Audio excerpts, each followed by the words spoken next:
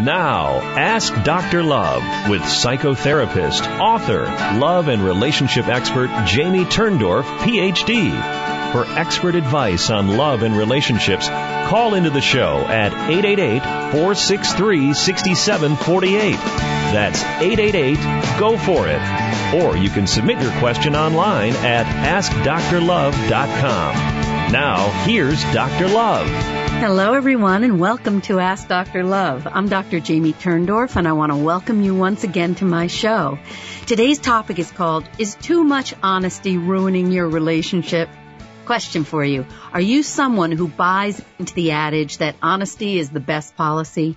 And when you had it, does your tongue transform into a weapon of mass destruction? Well, don't kid yourself. You don't need to use swords or guns to mortally wound those closest to you. Words cut like knives, and you can easily bury your relationship with one slice of that truthful tongue. So in this show, I'm going to explain why honesty isn't always the best policy and why continuing on the path of full disclosure could put a permanent closure on your relationship. So stay tuned for the skinny on honesty and find out my guidelines for when to speak the truth and when to button your lip. And then later in the show, I'm going to do some questions that were submitted to my site that I selected to answer. The first one's called Mindset Readjustment. And in this question, I'm helping out a young man who wants to know how to stop being upset by his long-distance workaholic girlfriend's refusal to take time to talk with him. So stick around for my surprising answer, which consists of having him use rather than ignore his feelings to bring them closer. And in the question, I am a mess, I help out a woman whose formerly wonderful husband has turned into the evil Mr. Hyde, who now frequently tans her hide with his vicious words and actions. And she wants to know how she can return to the bliss of the early days when they were best friends who laughed and loved a lot. So, research says couples that loved each other in the good old days have a good chance of resurrecting their old feelings. So stay tuned to find out how she can tell if this happy outcome is in the cards for her or not. And then I'm going to do a reading between the sheets segment. This is where I put those tough sexual problems to bed. And in this question, it's called, It is Complicated. I advise a woman who allowed a strange man to screw her on a public sink. I should say pubic sink, but seriously. Now she has the sinking feeling that she might be a submissive. So stick around to see how I flesh out what this incident reveals about herself. So now let's get on to today's topic, the truth about honesty. Getting it off your chest, venting, expressing yourself, airing your feelings, just being honest. They're all expressions you've heard or used yourself. But did you know that all these expressions are glorified forms of self-indulgence? Now, what on earth do I mean? Well, in a nutshell, when feelings build up, it's frustrating to sit on them, and it feels damn good to release them. That feel-good sensation is a form of self-gratification. It's like taking a poop. There's a release of pressure. But when you dump emotional turds on others, it's no different than literally pooping on them. It's a sad fact that our education at home and in school doesn't include learning how to control our impulses. And the result is that most humans act out their negative feelings using hostile actions and words. Now, I call the dysfunctional ways that people release and act out their anger fight traps. And these traps consist of open warfare, like name-calling, character assassination, put-downs, and sarcasm, just to name a few, and secret warfare, such as silent treatment, I forgot, recruiting allies, and so on. I give you a full list of these fight traps in Till Death Do Us Part so you can recognize them. But when it comes to acting out our aggression, the point I want you to remember is there's a continuum of dumping that ranges from outright violence, slapping, kicking, punching a partner, to slamming doors and punching walls. And on the other end of the continuum are the subtler forms of aggression. So today, I'm talking about the subtlest form of assault known to man, honesty. And you'll often hear people justifying and rationalizing and couching their hostile H-bombs with sentences like, I'm just being honest, when really the honesty is a gift-wrapped turd. Now, while we may feel temporarily better after taking a poop on somebody else's head, we pay a terrible price for this temporary release. Because when you act out, it harms your relationships and your own self-esteem, because you can't feel proud of yourself when you harm others. Now, speaking about acted out aggression, I'm thinking about that Newtown massacre. How can I forget it? And the piece I wrote about this on psychologytoday.com. The world is continuing to grieve this tragedy, and we obviously need to make sense of what happened and decipher what we're all meant to learn from this tragedy that can improve the world and ourselves as individuals. And we have to be aware of viewing this tragedy as simply a maniacal rampage of a chemically imbalanced psychotic madman set adrift by our faulty diagnostic methods. Because in reality, this bloodbath magnifies what ails the world, the human race, every society and nation, and each of us as individuals.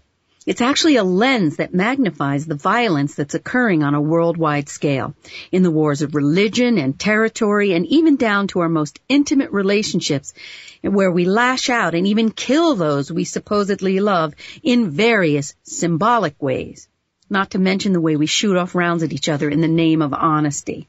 My point is, rage spews out in gunfire, when fists smash into walls or faces, and when we take shots at each other with our words. It all comes down to acting out rage to a greater or lesser extent. And my point is, we're all being destroyed by mismanaged rage. Let me just tell you, humans, we're all born with two instincts, the life and the death instinct. The death instinct, or thanatos, is the source of aggression and hostility between people. Rage is an instinctual reaction that arises whenever we feel threatened or endangered. And if we allow our rage to be bottled up, it festers and places us in danger of blowing. I call this the blivet, 50 pounds of poop in a 5-pound bag. Keep shoving more and more feelings into the bag and it'll eventually break. Now we have to add impulse control to this mix, because the stronger our impulse control skills are, the better we're able to contain our rage and not act out. And the weaker our skills, the shorter our fuses are going to be and the less time it takes before we blow. A lot of bottled up rage and poor impulse control skills is the formula for disaster.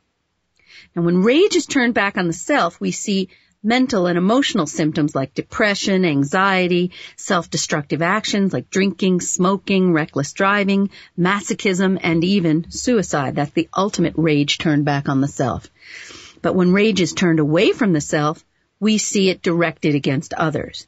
And the rage that rages on a worldwide scale is ultimately the result of our collective failure to love each other properly. And this failure exists at the level of the individual family, and it bleeds outward from there to the entire world. And by the way, rage is never the primary emotion. When we become angry, it's because we feel other more basic and vulnerable feelings such as hurt or sadness or fear. And we don't want to feel those weak feelings, so we convert them into anger.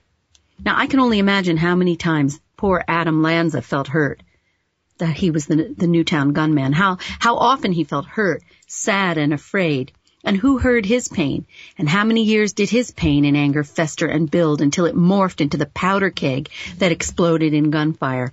Adam, in an odd way, could be seen as a messenger sent to alert all of us to the need to alter the way we handle our own angry feelings, to consider what we say before we speak, to ask ourselves how the other will feel before we say or do X, Y, or Z, to consider whether what we intend to say or do will be helpful or constructive to the other person in our relationship or not.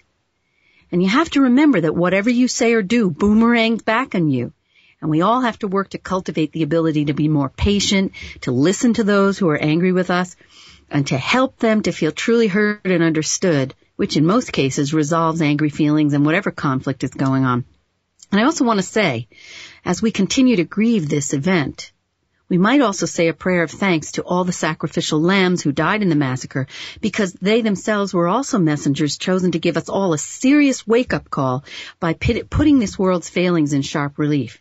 So the bottom line is we all have to learn to channel our negative feelings into constructive communications. And we're all being asked to answer the call to be more selfless and listen with the ears of our hearts, to empathize and embrace others, even when we're angry ourselves. And this skill requires that impulse control I was talking about. Whenever I talk about impulse control, I think about this guy who came to me about 30 years ago. He was married to the daughter of a very famous family, and he was a flasher, and he had been arrested literally for whipping it out in the street in New York City. And the first thing I said to this guy was, if you want to heal your problem, you've got to make the commitment to sit on it, literally, keep it in your pants, and don't act on impulse. And then when the feelings build up, we'll be able to talk about it and work it through and understand whatever the unconscious motivations are that are making you do this. But if you act out and you discharge your feelings, we'll never get to the bottom of the problem. So developing impulse control is no different from lifting weights in the gym. At first, you can't bear any weight at all. Your muscles are just weak. And the same thing occurs when you try to control your emotional expressions because you haven't built up any emotional muscle, meaning you can't bear the emotional weight. Now, the good news is by making a conscious resolution to never again dump raw feelings onto another person, even under the guise of just being honest, you can train yourself to bear your feelings and not dump onto another person. So if you want a solid relationship or romance, you got to keep it in your pants. Just like the flasher, keep your tongue in your pants. Now, people often ask me, what can happen to a person physically when he or she doesn't allow the release? Would a physical ailment develop? Now, this is a great question. And for years, it was believed that the release or the catharsis of anger is actually necessary to resolve your feelings. And more recently, we've discovered that emotional venting actually causes an emotional intensification, meaning if you vent anger, you actually become angrier. And for this reason, venting actually creates a greater risk of physical illness. So this being said, it's not healthy to ignore or brush angry feelings under your emotional rug. The entire focus of my work is to teach you constructive communication alternatives to venting and releasing raw emotions. Now, I'm also asked, why is it that psychologists and psychotherapists suggest that you have a good cry when you're sad in order to let out the grief, the pain, the anger, or whatever else you feel, so it doesn't stay bottled up?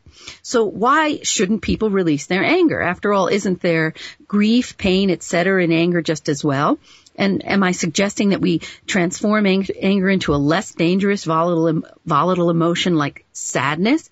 Well, this is another great question, and again, I'm not suggesting that anyone bottle up anger, and nor should you transform anger into sadness. So to understand what I'm talking about, you want to think in nuances, in shades of gray, not in black and white, either-or terms. Most people think there are only two options when it comes to anger: bottle it up or vent it. And bottling it up is very unhealthy for your mental health and your physical health. So what about the other extreme, the venting, the raging, the screaming, and the verbally attacking the object of your anger? This also should not be done because it's a fallacy to think that anger is released through these various forms of venting. On the contrary, acted out rage is like kindling. It fuels more anger. And that is, anger is self-feeding, and the more you vent, the angrier you become. And when you dump on someone else, the dumpee stores up anger and pays you back, which fuels even more anger and fighting. So I'm not saying that anyone should bottle up anger. No, what I'm saying is feel the feelings. And at the same time, don't act on the feeling. See the duality I'm talking about? You hold the feeling, but don't act. Then you filter the raw feeling through the sieve of your intellect. And like an alchemist, you transform the raw, red-hot emotional metal into pure gold. That's the communication that is not a raw expression of rage, but rather a constructive statement that honors both yourself and the other person. And doing what I advise is the opposite of bottling up a feeling. It's transforming and constructively using the feeling rather than dumping the raw feeling. And when you handle angry feelings constructively, you're going to see the positive effect it has on your relationship, and then the anger is going to truly dissipate. Now, let me just take a brief break. And when I come back, I'm going to tell you when you should be honest. So be right back in a moment on Ask Dr. Love.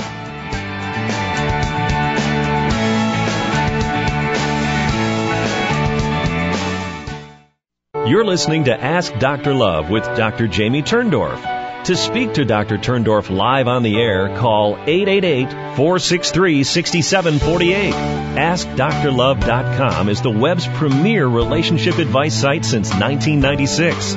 Visit AskDrLove.com to search thousands of free relationship advice articles on any relationship issue you may have. Or you can submit a question to her free advice column. However, if you're listening live, why not call in? Don't be shy. Dr. Turndorf wants to help you, and this is a unique chance to get a personal answer from one of today's most respected experts. So, if you have a question for her, please call in now at 888-463-6748. That's 888-463-6748. Now back to Ask Dr. Love with Jamie Turndorf, Ph.D. Once again, here's Dr. Love. I'm talking about why honesty isn't always the best policy, and I was explaining before I took my break the difference between venting and expressing versus describing in a constructive way what you're feeling and why. Now, I also want to tell you, beware of any kind of therapies that invite you to split the session, taking turns splitting each other into two, because your relationship is going to end in Splitsville. You never want to vent on anybody you love or don't love. Now, I want to get to the question I promised to answer, which is, how can you know when to speak the truth and when to shut up? Here's your rule of thumb. Before you speak, you want to ask yourself whether what you're about to say is going to be beneficial to the other person in your relationship. And if your answer is no, then button it, because you aren't supposed to gratify yourself and vent your feelings at somebody else's expense. Remember, even though it may feel good to release yourself in the moment, you're going to pay a terrible price, because when you hurt your partner, your spouse, your friend, your parent, or your child, you are hurting yourself. The person you hurt with your vented rage, even couched in the form of simple honesty, is going to store up anger toward you and pay you back. Remember, whatever you say or do boomerangs back on you. So there's only one way to use your anger constructively. Set limits and assert yourself by creating a constructive communication that benefits all parties. You know, I'm thinking about something that happened to me quite a few years ago. I was asked to write a book with the father, the creator of modern group psychoanalysis, and I was sitting in his office discussing the book, and there was another man in the room who was a member of my professional group. And this man lived in California, and he would listen in on our groups through the phone. And he flew in to talk about writing this book. So the guy says, you know, what I'm thinking is, since I'm not in the group and I often have trouble hearing, well, Jamie, why don't you just write up notes about what goes on, and I'll review it, and then I'll, write it up and add the theory. And I was so angry that he was trying to turn me into some little handmaiden. I was so furious. But again, I instantly converted the raw feeling into a constructive communication, and I just simply set a limit and said, I'm not in this project to act as a recording secretary. So that's how I channeled that anger into a constructive, limit-setting self-assertion that was beneficial to all of us. Okay. Now, my godmother told me when I first began airing the show, nobody wants to hear what you're saying. Look at all the reality shows out there where people are just destroying each other, pounding each other. Well, I want you to know it takes all kinds to make up this world. And if you're listening to my show, reading my books and my columns at Ask Dr. Love, it's because you are in the process of evolving. You are the cream of the crop who has risen to the top of the gene pool. And by your own example, you are the pebble in the proverbial pond, and you can create a ripple effect that fans out to the entire world. So let me give you some tweets on my topic of honesty is not the best policy. Here's one. Honesty delivered by the fistful is nothing but a loaded missile. Here's another. Honesty is often an act of brutality. And another. Your relationship is at stake when honesty is allowed to bite like a snake. And another one. Don't be an unsuspecting schlub who uses honesty like a club. I like that one. And another, remember what you say and do always boomerangs back on you. That should be your mantra. And another, if your honesty lands like a hammer, it's time to put your tongue in the slammer. And here's another, being honest to the bone can wreck a happy home. And another yet, use your gray matter and think before you verbally batter. And another, only say and do what you know will be helpful to your partner and you. Getting it off your chest is not always what's the best. Words have the power to draw a relationship to its final hour. And here's another. Do your words have a dangerous trajectory that can only be cured by a tongue-ectomy? And another. Whoever said honesty is the best policy is the cause of relationship disharmony? Be a love sleuth. Discover the mystery of when it's best to not share the truth. And another one. Muzzle your mouth or your relationship will go south. And yet another, a mouth that's an armored tank will make a relationship tank. And a mouth that fires like a rifle is not a mere trifle. For a relationship that makes it to the finish line, don't put your partner on the receiving end of the verbal firing line. And I promise you, I'm coming close to the finish line myself. If your mouth makes your partner run for cover, he or soon. This sounds like a tongue twister. Who slit sheets for the sheet slitter's daughter? Aren't you glad I didn't slip on that one? If your mouth makes your partner run for cover, he or she will soon be finding another. An honest airing of feeling may well leave your partner reeling. And honesty air raids backfire in spades. An honest tongue may leave your partner stung. To verbally tar and feather is more than a relationship can weather. Have a qualm and don't mindlessly drop an honesty bomb. And last but not least, I'm sure you're breathing a sigh of relief, honesty isn't always the best policy. All right. I was just thinking I wanted to tell you the story of my little sweet canary, Fluffy. He was a tiny little Norwich canary. And he came to me disabled. I didn't know he was sick. And as a result, he was often needing to be nursed by me, and so we got very close, and I literally taught this little bird how to talk. Even though canaries can't speak, he would wiggle his beak for the number of syllables that he would want to say. Yes, no, thank you, I love you. And one day, he got so angry with me, and I saw him hunker down, furrow his brow, his wings were out, and he started shooting across the perch in an attack mode. We got halfway across the perch.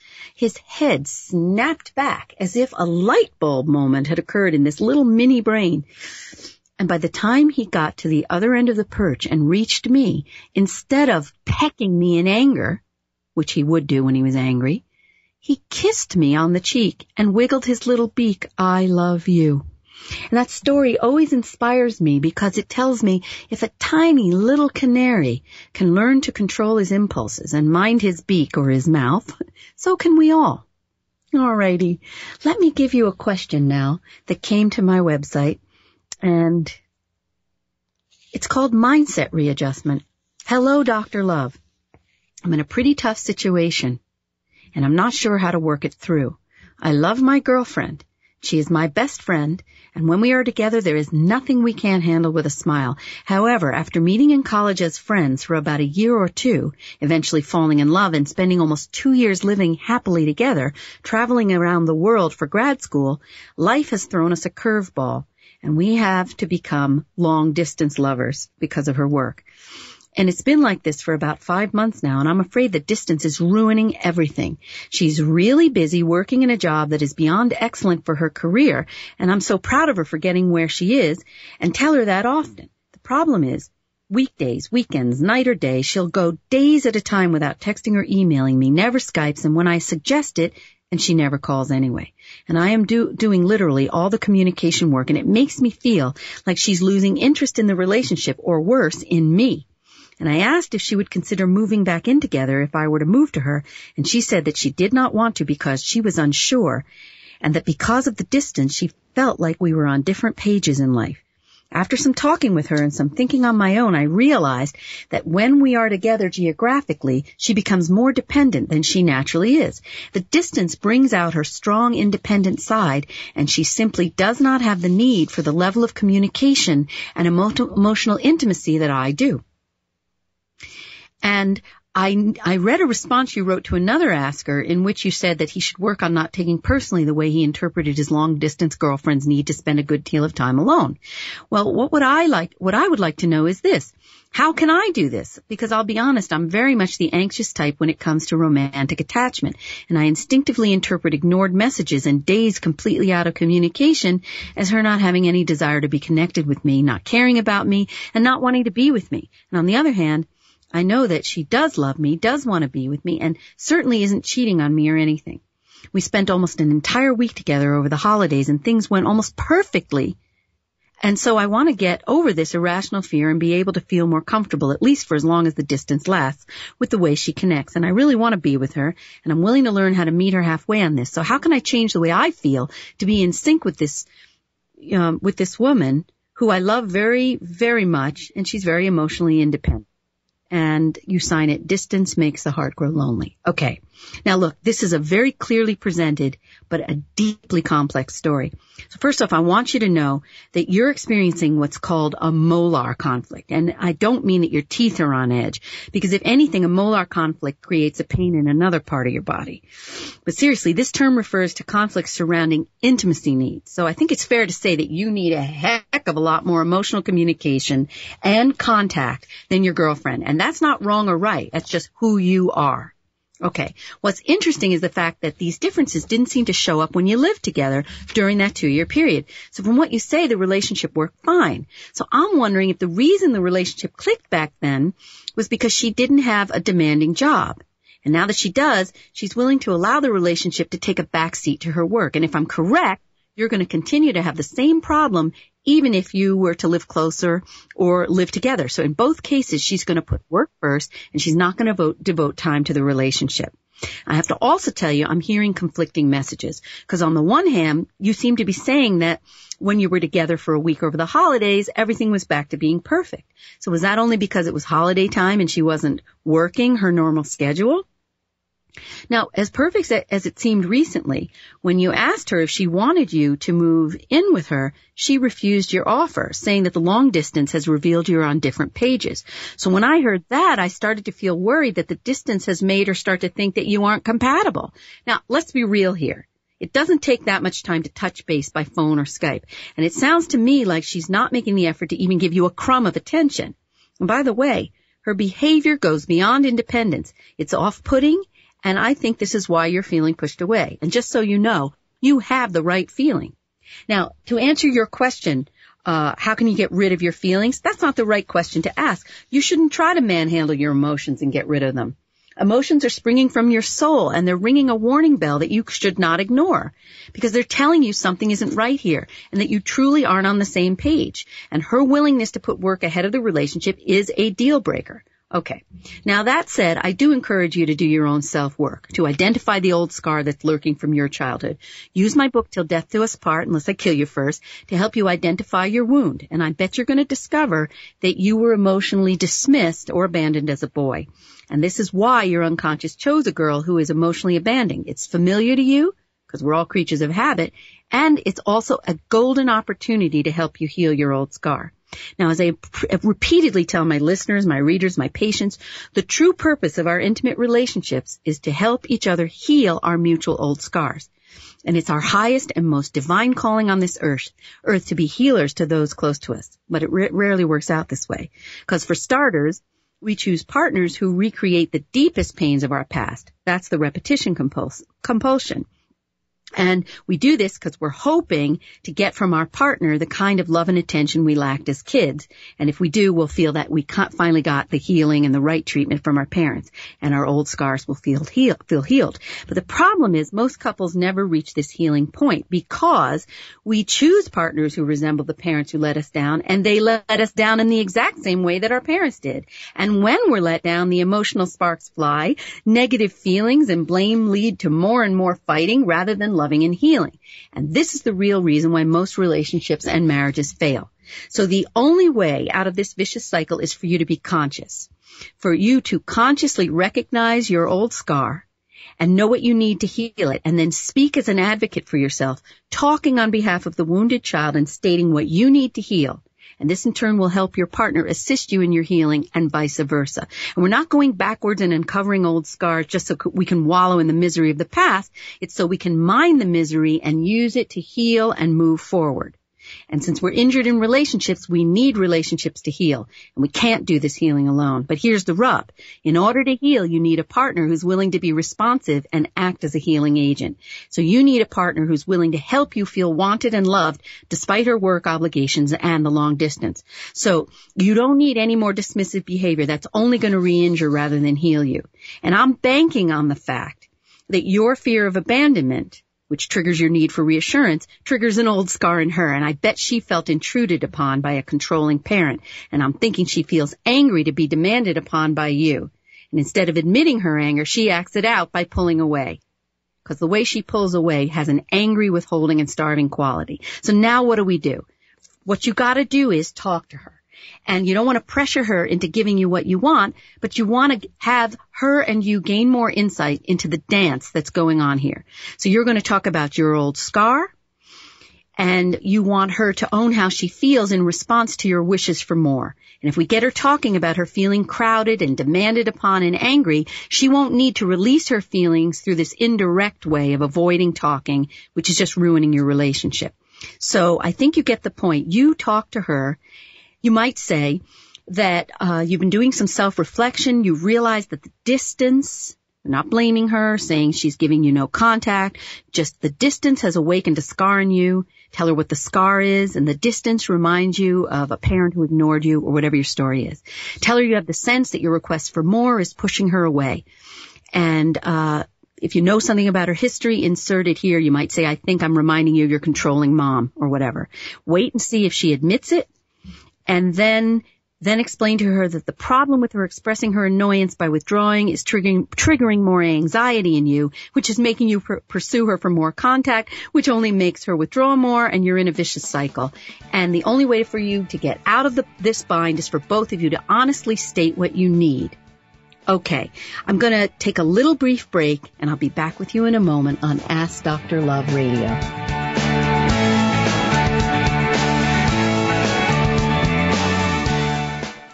You're listening to Ask Dr. Love with Dr. Jamie Turndorf. To speak to Dr. Turndorf live on the air, call 888-463-6748.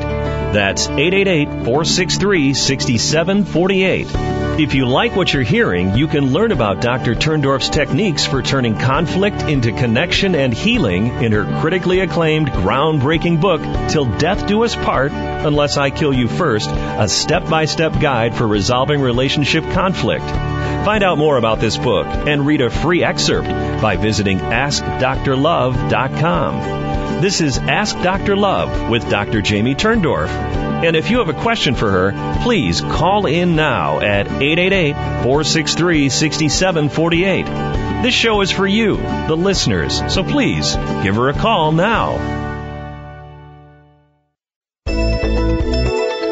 You're listening to Ask Dr. Love with Jamie Turndorf, Ph.D. Once again, here's Dr. Love. I was right in the middle of talking to a guy who's trying to figure out how to navigate this long-distance relationship with a girlfriend who seems to be withdrawing and refusing contact the more he asks for contact. So I was saying before the break, the only way to get out of this bind is for you both to honestly state what you need and for you both to do your best to respond to each other. So when you feel the need for contact, you say so. And if she is overcome with work and doesn't feel available for a connection, then she can say that. But, and here's the big but. I shouldn't say big but, right? Our worst fear. It's, my but is how she says no that has the power to break this vicious cycle and actually be healing for you, for her and the relationship, or not. And the healing will come to you both if she says no with heart. Now, what do I mean by this? I created this expression that I call the emotional hamburger helper. Do you know what the hamburger helper is? You know, it's that packaged product that makes a little bit of beef into a full meal. So my point is, even if she can't give you the time, she can't give you the beef, if she gives you the right feeling and makes you feel loved and wanted, that will be more than enough, because a little heart goes a long way. And if she does this, you won't feel nervous that you're losing her, and you won't need to clutch after her. And then she'll stop feeling annoyed, and you won't continue retreating, and you'll feel less nervous and needy, and you'll live happily ever after. So how this hamburger helper would sound would be something like, honey, I know you want contact. You want to talk. And I really love talking to you. But I am just so slammed with work right now.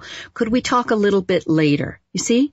So that way she's giving you the feeling she's not rejecting you. You won't be anxious. She'll still get her space. This is how you'll navigate it. Now, I've given you the complete blueprint for using the relationship to heal your mutual old scars. And as you help each other to heal your scars, your relationship is going to heal too.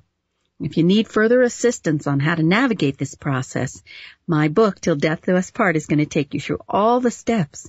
And if you also need a little one-on-one shot in the arm, don't hesitate to reach out to me in my private consulting division. All right.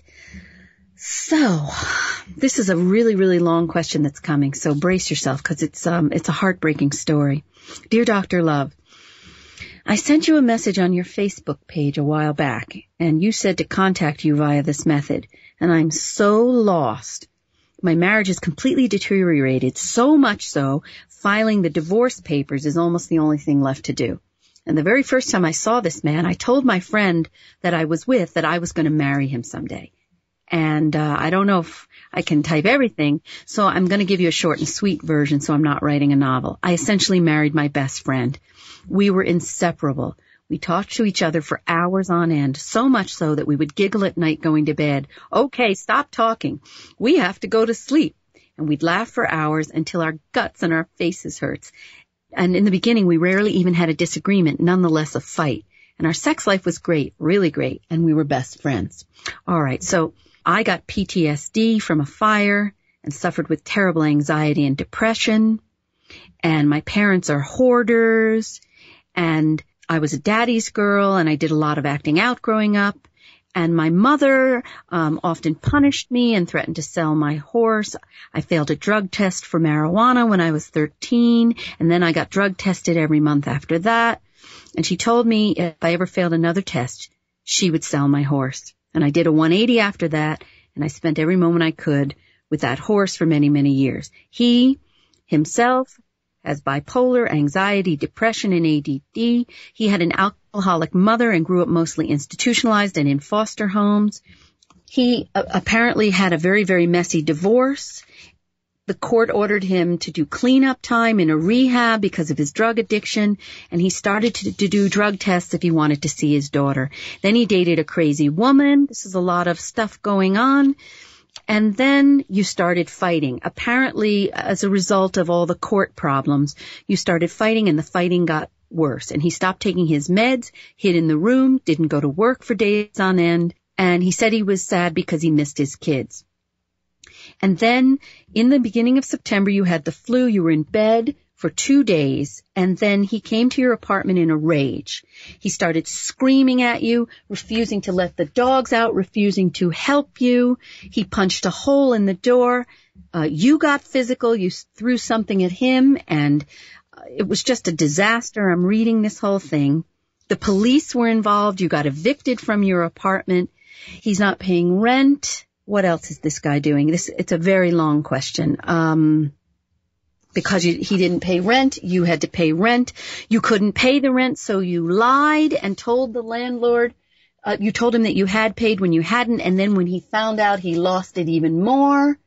You feel guilty over having lied. I see that. Then he stayed with you for a little while after you got evicted and you were in your new place, and then he would go to his mom for a couple of days and get irritated with her and come back. And this back and forth has been going on for 3 months now, and he would just get mad at you and take the iPad that he bought you for your birthday away.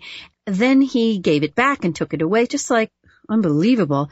And then you got a text message from a number, and then it was this crazy woman he was dating who said that if you are married to this guy, why is he trying to hook up with me? Okay, so you're saying you love him, he's your best friend, but you feel like all he does is take. He's manipulative, impulsive, and lots of times when you fight, he's absolutely cruel and mean, and you can't stop loving him, and you want your husband, your happy husband, the happy husband you remember, and you hope I can help you out of this mess. All right, let me take a brief break. I got the gist of your question, and when I come back, I'll answer your question.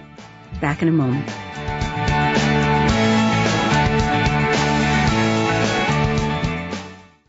You're listening to Ask Dr. Love with Dr. Jamie Turndorf. To speak to Dr. Turndorf live on the air, call 888-463-6748. That's 888-463-6748. If you've recently been through a breakup and are looking for a second chance, wondering how you can reconcile with your ex, or if it's even possible after all you've been through, Dr. Turndorf's latest book, Make Up, Don't Break Up, presents her 5-step plan for reconciling with your ex. This plan was developed out of years of research, working with thousands of couples at her Center for Emotional Communication. This is a proven no-hype and no-nonsense method that gets right to the root of the problem to guide you to the right path towards reigniting a lasting relationship. For more about Make Up, Don't Break Up, visit AskDrLove.com. You're listening to Ask Dr. Love with Jamie Turndorf, Ph.D. Once again, here's Dr. Love. I'm Dr. Jamie Turndorf, and I was having to clip the question that I received, and I hope you got the essence of it. Now, here's my answer. I do get that you love this guy. And, you know, people who are addicted to heroin love that too, even though it's killing them. And this guy might as well be heroin for you because you are addicted to a guy who is literally poison. This man is killing you. He's an addict. He's an impulsive abuser. He's manipulative. He sucks you dry. Now, I know you yearn for the good times you shared with your best friend, but the fact is you fell in love with this man's veneer, his outer layer, because all these other layers were hidden from you when you fell in love. These other aspects of his identity always existed, but they lay dormant beneath his veneer. And you just didn't see these layers because the stresses of life hadn't exposed them yet. So you fell in love with a mirage, not the real man. And so now you're idealizing the wonderful times and you're wishing to return to the good old days with this wonderful man. But there's no going home again. The cat is out of the bag. This man is never going to morph back into that mirage. The real man is now exposed. And the real man shows no interest in changing. And I'm saying this because I didn't hear anything that tells me that he wants to get help for his addictions, his emotional problems, his impulsivity. No, he just wants to gratify himself and dump on you. And I didn't even, read out all the horrible things that he has said to you and done. And you need to save yourself. So I want you to start by reading Till Death Do Us Part and identify what old scar you're replaying in this relationship. And I couldn't help but notice how much like your mother he is in the way he took away your phone and the way your mother threatened to take away your horse. Now, when you identify the old scar that's still lurking in you, your next step is to heal it. And when you do heal it, you aren't going to want anything to do with this man. I promise you that. Now, I'm sorry your heart was so broken by him. But when you detox from this poisonous relationship, and I mean detox, you're going to start to feel better.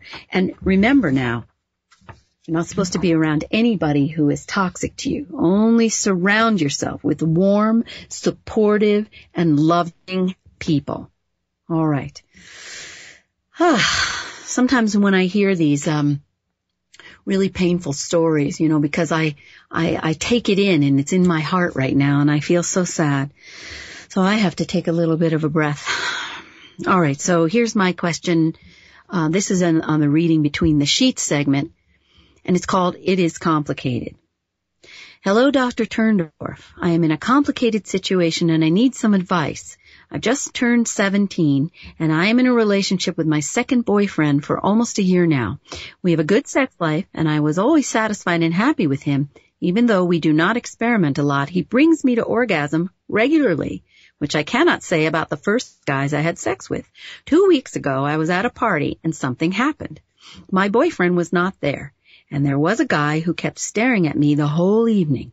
And when I went to the bathroom, he just followed me in and locked the door behind him. I was so surprised, I did not know what to say.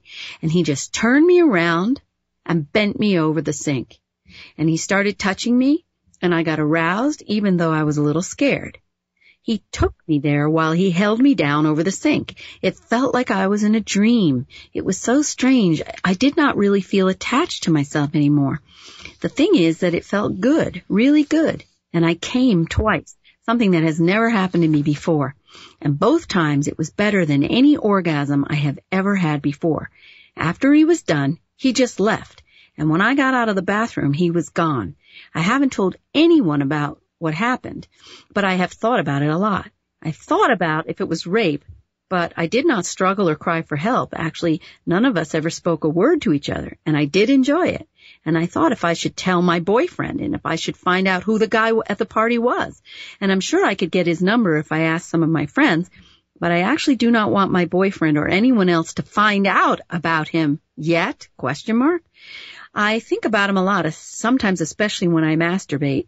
And I thought about myself and what this means about me and my sexuality.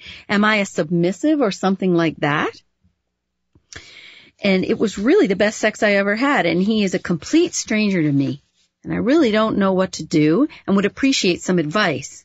And he was never rough or hurt me, and he did use a condom in case you were wondering. Signed, Confused. All right.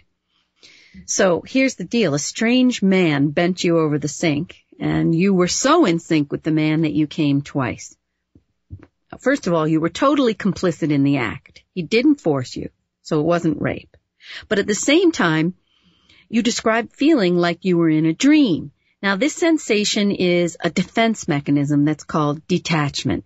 You know, that kind of defense mechanism we see happening in periods of stress, for example, when someone is being raped and has the sense that she or he is detached from the body and looking at it outside the body as if in a dream.